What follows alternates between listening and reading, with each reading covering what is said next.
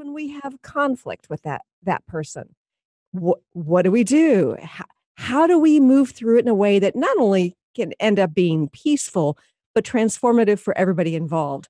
And our guest today is going to help us do exactly that. Our guest today is Dr. Dravon James, and she's the founder of Everyday Peace. She's an author, a motivational speaker, and her goal is to educate, empower, and inspire others to build the life of their dreams, no matter what shows up in their lives, the good, the bad, or the otherwise. Her journey began in poverty on the south side of Chicago. Um, she had always dreamed of a career on stage, been there myself. And she ended up going on to earn her doctorate in pharmacy from Creighton University. And she's worked as a pharmacist all of her adult life. I think she's also got some acting roles too, although it's not here in this particular bio. Along with her medical career and theatrical aspirations, she's always had a keen interest in personal development. She read Norman Vincent Peale's The Power of Positive Thinking back in college, and it's transformed her life. And so she's gained a lot of insight, and she wants to help others to gain that insight so that they can positively affect their life. I would like to welcome our guest today, Dr. Dravon James. Hi there. Hi, wonderful to be here. It's nice to have you here. First of all, I have to ask, where do you live? I live in Maryland, in Baltimore, Maryland. Okay. Because you've got just the slightest hint of an accent. And as somebody who used to live in Texas, it's like when there's like at least the little bitty bit of a drawl, I think South. Have you lived in the South, or you've been lived in Maryland all your life? No, I'm from Chicago. I've lived, gosh, in Massachusetts most of my life Oh, and in Maryland. interesting. Okay. Yeah. Well, I know you started in Chicago. Interesting. Because it sounds almost like a drawl. And you certainly don't have a Boston accent. I lived there for a while, and it's, it's something else. So, and it's interesting because I'm in a play right now, so I practice accents for different things. So Uh-huh. I just got cast in a role, so maybe I'm picking up that already. What role is it? I want to know. Yeah, it's a play that has to do with opiate addiction. Oh, wow. So it's called, oh my gosh, I just forgot the name of That's it. But okay. That's it's a okay. new play that's coming out in Baltimore, Uh-huh. and I just recently got cast. So, Oh, congratulations. I know what it's like to have that thespian bug. I've been there, done that. Okay, so Draven, I'm always fascinated by how somebody has gotten from, where they started out to where they are now and what inspires them to share. And I talked a little bit about that in your bio. Can you go into a little bit more detail about um, why it is you're showing up now in your life to help others? oh my gosh, yes. And I'm fascinated about the same thing in people. What makes a person really want to do this type of soul type of work and help people? And I can say in my own life is because I look back and I think everything that has happened to me, through me, and for me can't just be for me, right? Mm, It's got to be for somebody else to help another person. And I look over my own life, and you said earlier in my bio, I was born in the South Side of Chicago with the right. poverty, and probably anybody who knew me, you know, gosh, in my youth, would think, you put doctor in front of her name? What was it like giving that away? Right? But it's only because of all of the people that the universe strategically placed on my path and all those things that look like they were horrible, right? Like I wouldn't Right. wish that on my worst enemy. Sure. And all of that came together. And these people and these situations helped me to produce something in my life that brings me joy. And I Mm. want to do that for somebody else. I want to be that person that says, hey, wait a second, what's going on with you? Oh Mhm. my goodness, that's not meant to stop you. Let It me tell you, there's another way to see that. Right, right, and it's really inspiring when somebody has such a success story because finding your way out of poverty isn't an easy thing. My father was the youngest of 12 kids, grew up in the Depression. His family were migrant farm workers, and he was the only one to ever go to college, and he made a life for himself, and so it's like, I have such admiration for people who can go from that poverty to living the American dream. Um, So why didn't you just stop at, having a successful career in pharmacology? As a pharmacist, you are helping others. You're showing up, and you've got your doctorate. Why have you shifted over into kind of motivational speaking? That's wonderful because, it's just the opposite. Because I knew that I always wanted this career on the stage. And I wanted Uh-huh. to be on the stage because I just have this incredible creative energy inside of me. But I wanted to be there, honestly, because I felt some of the most peaceful moments in my life were when I was sitting in a theater or, Mm, watching something play. And just the whole world stood still for me for a second. And everything that was plaguing me and making me feel less than faded into the background for a few minutes. And I wanted to do that for people. I wanted them to feel whole and complete. And I thought, gosh, I love literature. I love Shakespeare. I love this. This is how I'm going to do it. uh-huh. So then, so happened to be very good at math and science. I do not know how because I never liked math and science. Uh-huh. But I was better at literature. But someone said to me, well, you want to make money, you want to get out of this situation, you need to go to medical school. Right. And I thought, okay, well, too dumb to doubt, I'll do it. And I got into the program the summer before I left to go to pharmacy school. My brother gave me The Power of Positive Thinking by Norman Vincent Peale. And I Uh-huh. said, whatever this guy just did in this book for me, Uh-huh. that's what I want to do for Yeah. somebody else. Right. And right then and there, my first semester in pharmacy school, I said, I've made a drastic mistake. There's nobody here like me. Nobody Hmm. thinks like I do. Right. I'm not enjoying this. I know I can't spend the rest of my life on this end helping people from here. It's Right. taken a lot out of me. It's Yeah. going to take too much. But I'm a commitment individual, if nothing else. Right? Hmm. Right. Right. So I was in and I thought I'll finish it out and I'll just, get through. I didn't realize at the time how much financial debt required at the end of this process. I'm like, oh no, I'm going Sure. to be here for a while. But during that whole process, I realized, gosh, I can help here too. And Hmm. I kept studying everything that I thought resonated with what my definition was at the time of peace. It's evolved Right. since then, but I thought, but this is what I want to have. This is what I want to do, and I kept studying that parallel to studying pharmacy school. And I can remember doing these little talks in pharmacy school. Sometimes I forget all this stuff, but I brought a sorority or fraternity in professional school. They call everything's a fraternity to my college that wasn't there, Uh-huh. and my platform speech was about this peace that resides inside of you. Now this I'm 18, 19 years old. Where does this all come Wow. from? But this was Old how I was soul. building my life. Uh, I really believed that there was more than just this and that wherever you were, whatever you were doing, you could mhm. still blossom and you could still bloom. And so nothing was going to take away this desire to be what I thought then was female Norman Vincent Peale. Right. And so many, many years went by and I sort of put it on the back burner and a lot of other things happened in my life.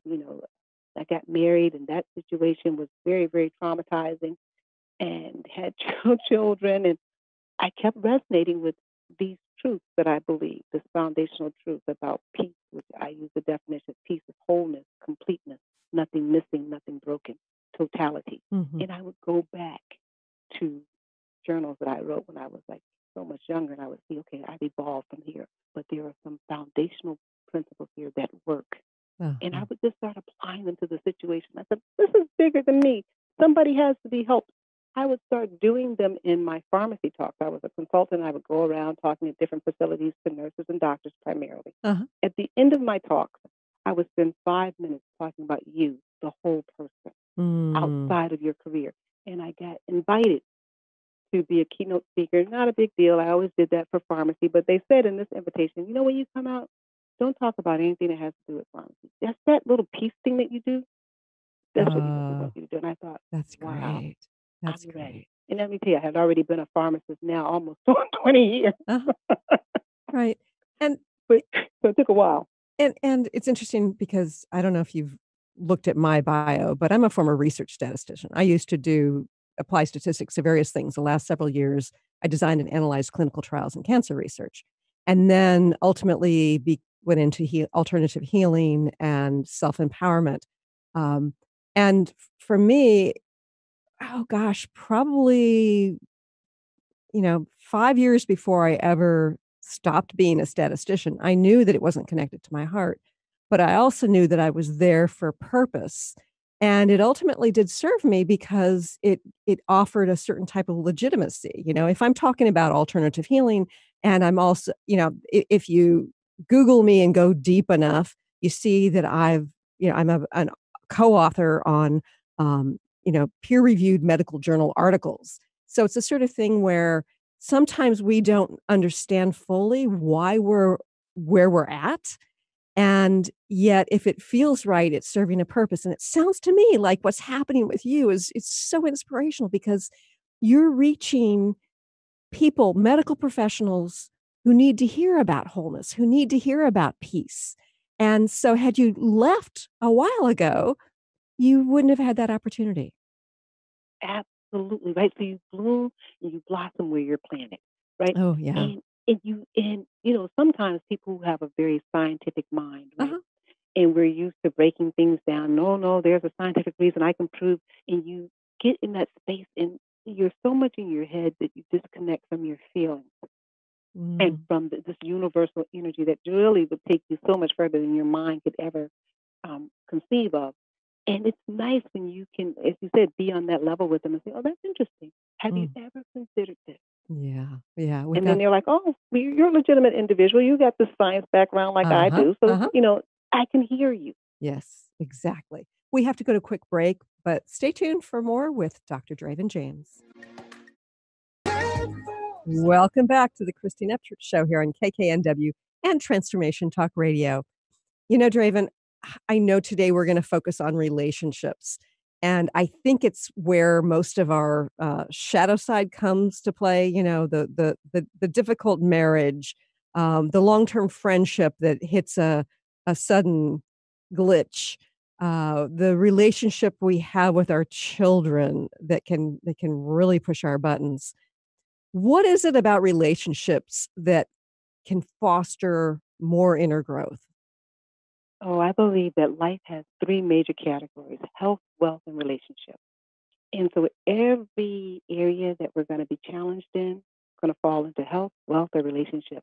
And so every area that we're going to need to grow in, health, wealth, and relationship, in order to have a balanced life. That's the happy life, right? If you Mhm. meet people, they have all the money that you could just, my mother used to say, shake a stick at it, right? So Right, all this right. money's out there, right? And their health is not. I had a friend who passed away from kidney disease, and he said to me, he Mm, said, "As much money as I have, hey, nothing is going to take away this rare disorder that I have." mhm. And then you have people, you see them all the time, but they'll have all this money, but they don't have their relationships in place, and not even a relationship with self. They're drug addicted and all these other things, trying to heal this hole in their heart. Right. Right, So right. relationships are part of that triangle, that sturdy triangle. Mhm. And without having that intact relationship, all of the other things, you're still going to have this massive hole in the part of you that creates this peaceful existence. Mhm. So those relationships, and the major one being the earthly relationship with self, Right. how you relate to self Uh-huh. generates every other relationship. And I think that people often are looking externally, playing the blame and shame game, playing the victim. So they're pointing their finger outward towards, the circumstances in their life. Why is it we should be focusing inward? Yeah, that's so interesting because I say anatomy sort of sets us up for failure a little bit, right? Our two eyes point forward. Right. And so we believe that everything that these eyes see is the genesis of everything. It's like, Mm, oh my gosh, I see this and this wasn't going right, so that's why I don't feel good inside. If uh-huh. the eyes pointed inward, we realize that the genesis of everything is this internal relationship that we have. Mhm. But it's so much easier for us to sit back and say, well, if you did this, or if you didn't do that, or if you behave like this, then this relationship would be better, or I would be happy. Instead Mhm. of saying that maybe you acting this way or you not doing this is for me to turn inward and say, what is it that I need to change about me? Not with the end goal being to change you, Right. but to grow me. And it could be, we don't like to hear this, but we could be mean that as I grow me, Mhm. this relationship will change. Mhm. It will change. Yeah. And it may not exist in a way that has been comfortable for me for so many years, right? These titles may change. Right, right. And we are so resistant to change. We We are. our ego needs for things to be familiar, right? Right. In order for the ego to feel safe. Mhm. And you were talking about, how, we really want peace. I'm thinking about all the people who love drama. Do you think on some level they really want peace? Well, then when you think about and peace, the definition that I use is wholeness, completeness, nothing missing, nothing broken, totality. Uh-huh, And so we would hate to say that, oh, I love drama, because I am totally opposite of that. I would uh-huh. take I just peace, serenity, zen like in everything. People pleaser probably to the worst degree at some point in my life. But drama is part of it, right? Right, You right. can't have a good movie, right? If it's like, okay, what's going to happen here? Where's the twist? So there are those people in life who are just going to bring the spice, Uh-huh. whether we like that or not. But that's part of the whole picture, right? It wouldn't be that's totality. There's like a place in this life for them too. Right. How much of their life, how much of the space in your life they need to take up, you have to determine that. Mhm. Like, oh my gosh, you're so necessary, but maybe you don't need to exist like this in my life, Mhm. have Right. this major position. Maybe I need to redefine this relationship because I'm not ready for whatever the drama that you bring. Mhm. So what I find so interesting is, I was in a long-term marriage that was very difficult, and after I did some really thorough healing, I recognized that it was time for me to leave, and I left as lovingly and as peacefully as possible, but it was, what's so interesting to me is for how long that old drama continued to exist in my mind. That it was like I'd replay it over and over and try to make sense of it and struggle through it. Um, so even if somebody's no longer in our life in the same way or the relationship has changed, the old stuff can still take up residence in our head. What do we do about that? Yeah, because you're holding on, right? Yeah. What we do is, it doesn't have to. That's actually a choice, but we don't realize it's a choice. I tell people that if we look at what happens to us, the body does the same thing, whether it's stressed and anxious or whether it's excited, right? This, Mhm. cortisol levels do the same thing. Physiologically, it does the Interesting, same yeah. thing, but we give it the meaning. We say, okay, now I'm stressed. Oh, now this is anxiety, right? Oh, now this is Right. excitement, right? So we give it all these titles. But what these experiences are meant to do is just pass through us. We're not Mhm. supposed to Right. hold on to anything, but we hold on to it because the ego says, this is familiar. Mm. You don't like this, but it's familiar. You Right, know where all of the bodies, so to speak, are hidden. You know all the pitfalls. There's nothing new here. You're safe here because you know this room. right. You know this pain. And so we can spend our time here without having to venture out again. Here comes that C word into something that's changed, right? Mhm. Something Right. that's unfamiliar. And that's what we do. Go get out of a situation, or even a situation could evolve, but we refuse to let that evolve because we're like, no, this is what I know about you. This is Right. what I know about, this relationship. And knowing this keeps me safe because you can't surprise me. Yeah. You can't surprise me. So we have the choice, and I find myself in the same predicament. When I lose consciousness and lose focus, I'll Mhm. go back to, oh yeah, I remember how bad that hurt. Right, right. Instead of saying, oh yeah, I remember when I Mhm. couldn't see my way out of that, and look at what happened. Yeah, yeah. Look at what happened when I changed my focus. Right. Same situation, just different perspective. Yep. And I think that, um, it's interesting because for me, I've had many people kind of look at my relationship with my ex and think, "Why have I maintained a positive relationship?" And, for several years, he was coming over to my house for, holidays as well, so we could do the holidays together as a family. He's now remarried, so that's changed. But it's the kinda thing where I I had to let go along the way, but what was so interesting for me was, the struggles that I felt and experienced and that took up residence in my mind for way too long had to do with why I'd put myself in that situation, which required looking back much further than, when I was even married to him. So it's the kind of thing where that that inner struggle can lead us to illumination, but ultimately the only way to move forward is to let go.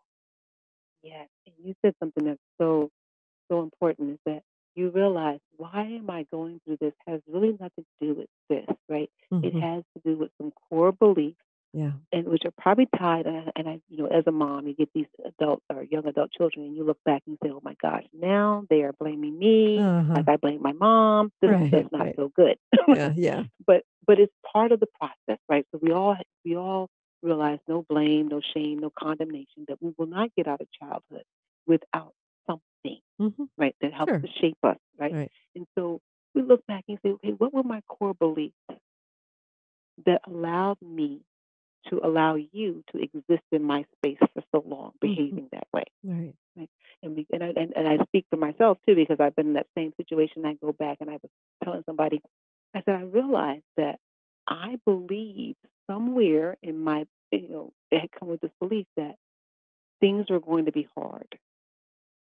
They Mhm. were just going to be hard. Didn't mean that I wasn't going to make it, but it was just going to be hard. Yeah. And so when relationships got hard, I accepted, well, I know it's going to be hard. Mhm. And when Yeah. it got to be unbearable, well, that's just another form of hard. And that's, I didn't realize that, okay, this is a cue. I'm telling you to exit.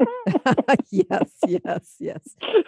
This is a great conversation. We have to go to a break, but when we return, let's talk about how we can take conflict instead of avoiding conflict or staying in conflict. How can we can take that conflict and transform relationships? Stay tuned for more with Dr. Draven James. Welcome back to the Christine Upchurch Show on 11:50 a.m. KKNW. I am talking to Dr. Draven James. She's the author of Freedom is Your Birthright, and she's a motivational speaker and a pharmacist and an actress.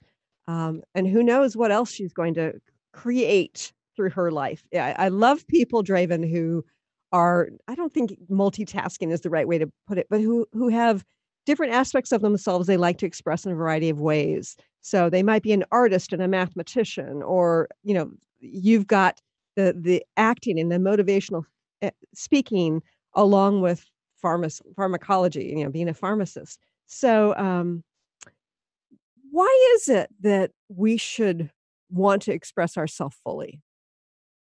Yeah, because this is who you, each of us, each of us came to the universe with something to share. And quite often we don't share because we are so afraid of conflicts, right? I don't want, or we don't want to be in the situation where people are looking at you and judging you. We don't want that. The ego can't take that really in our immature state. But Hold on a sec, Draven. We're getting a little bit of. Can you speak louder? We're getting oh, it's yeah, can you guys hear me no, now? it's we're having a little technological issue. I'm gonna let Nathan do his thing over there, and I'm gonna go ahead and talk on my own here for a moment as we get Draven back on, and we're gonna try to get that sound quality better. Um, you know, 2020 is a new year, and I want to tell everybody that I've signed on for another year on KKNW and Transformation Talk Radio. I'm really excited about that. It's funny because I know we've got some loyal listeners out there, and I really appreciate you. And I do this because I get such a kick out of it, and I know that our conversations can help people. I've heard from people who say, that interview was really interesting, or it applied to my life in this way. Um, and I just want to say that we love to hear from our listeners. So if you ever have anything to say about the show or a particular guest, a particular show, please email us info@christineupchurch.com, or, make a comment on the Facebook page. It's Christine Upchurch professional page. And please like us if you've enjoyed any interviews. And yeah, that's very helpful for us. So it looks like Nathan is still working. And I have to tell you, got some exciting stuff coming up on this coming year. And I'm going to be teaching something I've never taught before. And I'm really excited about that. But I'm going to just leave that as a teaser because we have Draven back. Is that right? Okay. I'm not hearing her. Oh, I'm here. I'm hearing you guys. I thought you were Okay. talking to the Great. sound engineer. Great. Great. Okay. Nice to have you back. And that sounds better. Yay. You were cutting in and out for some reason. Oh, okay. Yeah. We got And some rain here, so I don't know if that's what's doing well, we have rain here all the time, and it. I'm not sure that rain's a good excuse. Okay, you were talking a little bit about conflict. Yeah, And we're talking about expressing ourselves fully and you had sort of moved into conflict. right. Because that is another C word. Right? We got change, we got conflict, Uh-huh. and expression requires us to enter or as our authentic self, right? Right, right. Not worrying about protecting ourselves. And so much of our existence, when we're existing in our ego state, is about protecting ourselves. And so we don't want to show up as our true self because how are you going to feel about that? And what if I use the wrong words? And Uh-huh. what if it doesn't come out right? And this whole thing of being afraid of conflict Yeah, prevents us from showing up as ourselves and being a truly expressive and robs the universe of what we have to give. right. Right? Because we're looking for perfection, which doesn't exist in ourselves, it doesn't exist in anyone else. And when we accept that and say, you know what, I'm going to give you my authentic self right now, Mhm. realizing that I got room to evolve, Right. right? And I got space to grow and to be forgiving and to be forgiven and live in that space. That takes a lot of courage. There's more C words. They're all these C's. Yeah. Change, conflict, and courage. Yeah. Well, but when I think about conflict, I think about, um, a lot of dysfunctional conflict, the blame and shame game, the looking at somebody as being wrong. It's like this black and white situation as opposed to looking at the gradation of grays. Um, how can we take conflict and turn that into something transformational? If we use conflict, again, take these eyes that point outward and point it inward, and not inward in a way where we're looking to blame ourselves, because that can go wrong that way if we're not using skillfulness when we do this. But look inside and say, where are the areas where I can grow, Uh-huh. right? And not, and for me to grow doesn't mean that I have to be wrong. Just means that I'm still alive and I Mm. still can evolve. Uh-huh. And I'm not looking to make someone else wrong. Each of us own our space on the planet. And to, I tell my kids my famous phrase is everyone gets ready for what they're getting ready for at different phases in their life. So Uh-huh. just because you're ready to hear the truth about this doesn't mean the other person is, and that's Right. quite okay, Yeah. right? But when we turn inward, it allows us to say, you know what, I'm in a situation where I feel stifled by whatever's going on here. Uh-huh. Conflict generally means that we believe there's not enough of something. One of us is going to get the short end of the stick. Uh-huh. But when Right. we realize that no, I got my own stick inside of me. I got the whole enchilada inside of me, and you got the Mm. whole enchilada inside of you. And what I choose to do with this situation is to turn inward and say, "Hey, this is an area where I'm annoyed about something. Now, what about me is annoyed about that? Mhm. Oh my goodness, that area that has these core beliefs needs some attention so that I can feel whole, so that I can feel complete, Right. irregardless of whether or not we ever agree on this point. It's not really about that. Uh-huh. So, what do you do when you're trying to be introspective about it and trying to share from an authentic space, and you've got somebody who is in conflict with you and they're being abusive in one way or another? Boundaries are important. We can have this conversation on so many levels, but when we just bring it down to this physical space and say, each of us has a right and obligation to make protective boundaries. Sure. And that's when we say to ourselves, right now in this state, it may be best that we create some healthier boundaries.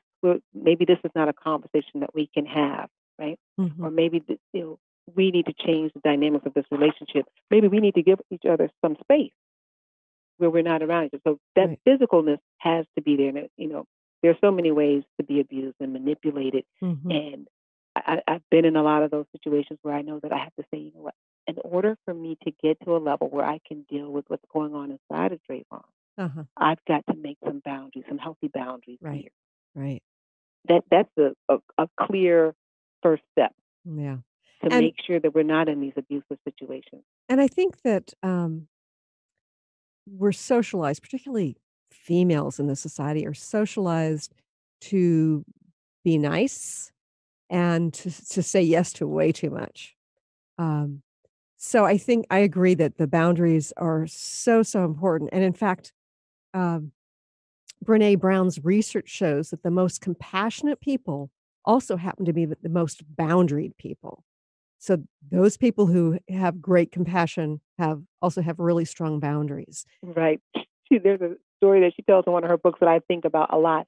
She said yes to some conference, and then they told her, said, okay, well, you're going to be sharing a room, and she says, well, inside of herself, she knew that I kind of need my downtime. I can't, Uh-huh. be on and then be. I need some downtime, but she didn't have the courage at the time to say, can't do that because they kind of shamed her and said, "Are you saying that you're too good to share a room?" Right. And I think about that and saying that, you're every decision that I need to make for the best part of me to be present Mhm. may not be something that sits well with you, but ultimately, I have to be good to Dravon. You have to be good to you Yeah. because I can give you my best when I'm in a situation that serves me. And when you can give your best when you're in a situation that serves you, and that's when we have to be really adult about it and say, okay, you need me to do this, and my answer has to be no. Uh-huh.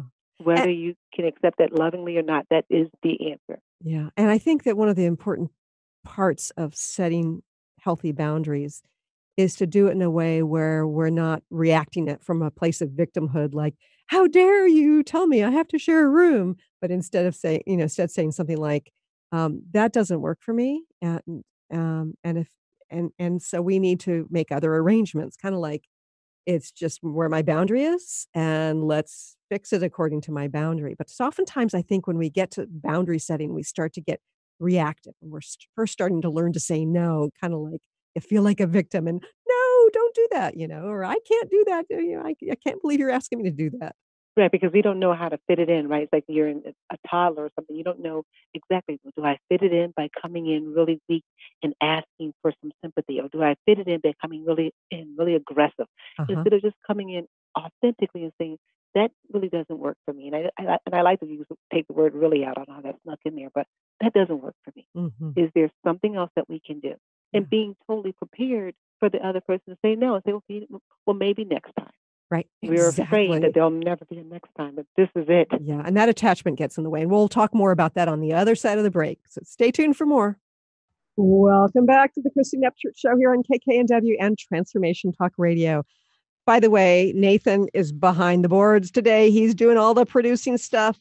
Benny is out today. And Nathan, you've been doing a great job. Thank you so much for being here.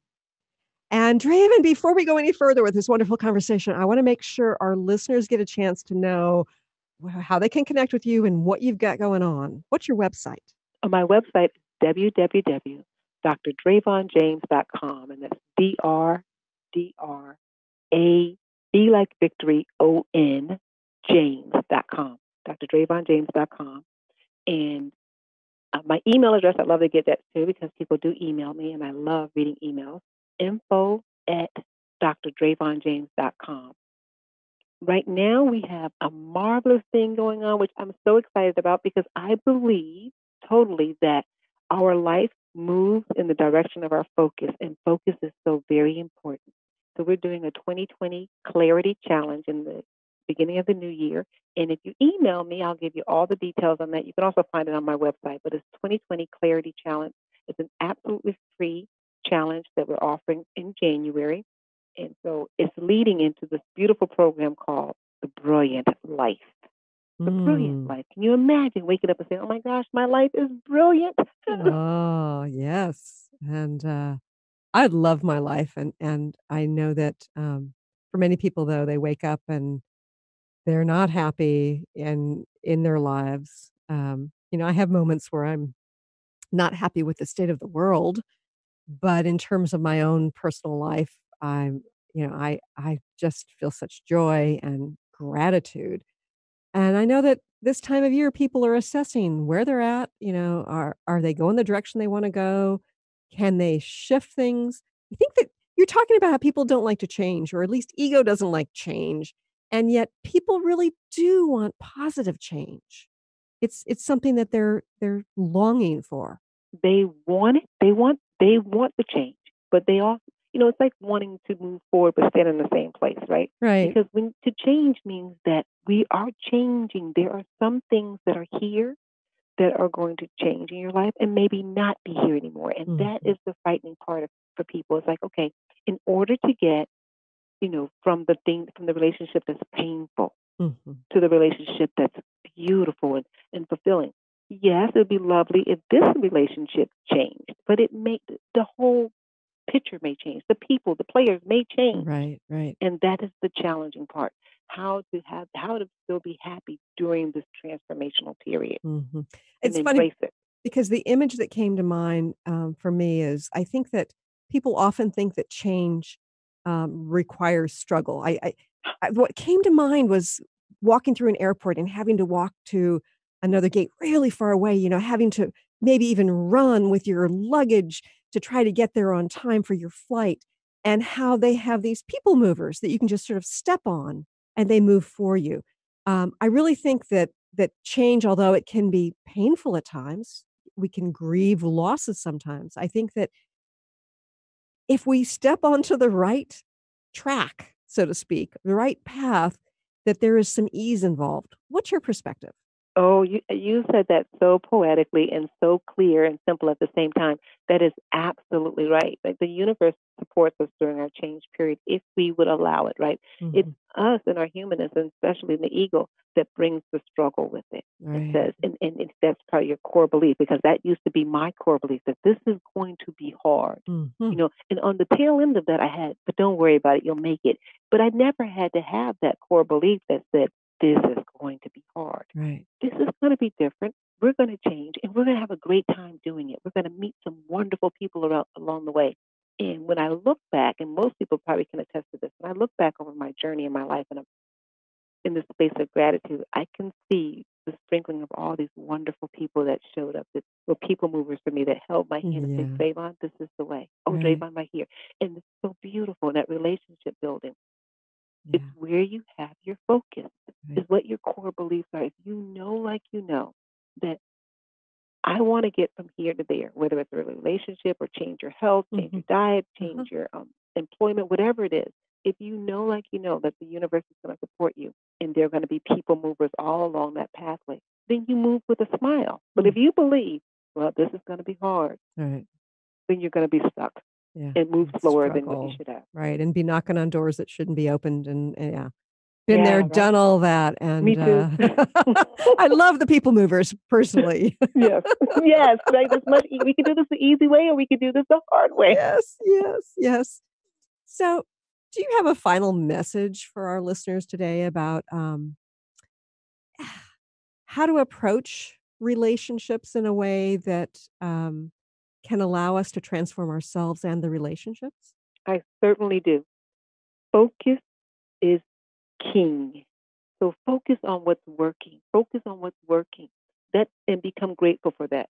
That gratitude allows you to see what's not working, what needs to change Mm. in a softer, more uh, solution oriented way. So Tell when tell you me a little focus bit on more what, about can you give us an example of that? What do you mean by oh, how so gratitude plays into that? yeah, so gratitude is everything, because when you have gratitude, you bring into that energy, right? So you draw more energy of things to be grateful for. So it's a Uh-huh. relationship. Let's just say we're having a relationship problem, and the problem is, oh, there's this individual blows the money. They're not responsible with the money. But what's really great about them is they're very generous. So you Mm, focus on that generosity and that yeah, great quality, and that allows you to even have the conversation about the issue here right. from a different space, Yeah, right?